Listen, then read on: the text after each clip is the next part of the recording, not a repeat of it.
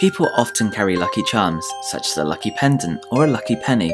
I myself have a lucky iron, and I carry it everywhere with me.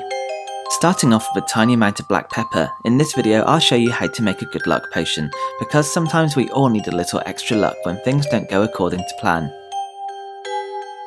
This potion is great if you need an extra boost of luck for a first date or a last date. Next, add a whole bottle of coloratum pluvia. This can be hard to find and is illegal in most countries.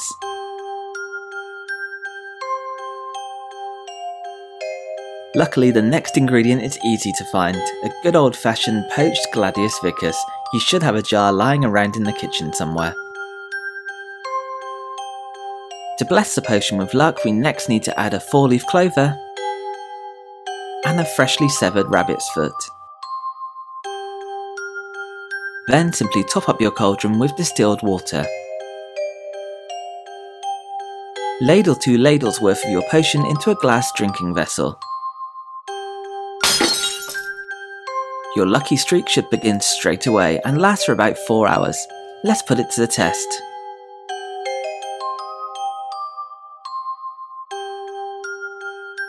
Wow, £10,000! Yes! I'm going to treat myself to a new lucky iron.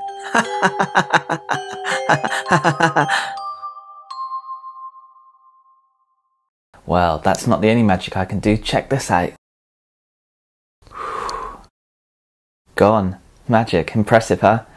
Thanks for watching my latest video. Good luck if you're going to try that potion yourself. You should try out some of my older ones as well. I've recently done a potion which will give you ice powers like Elsa from Frozen, and a potion to help you make yourself invisible.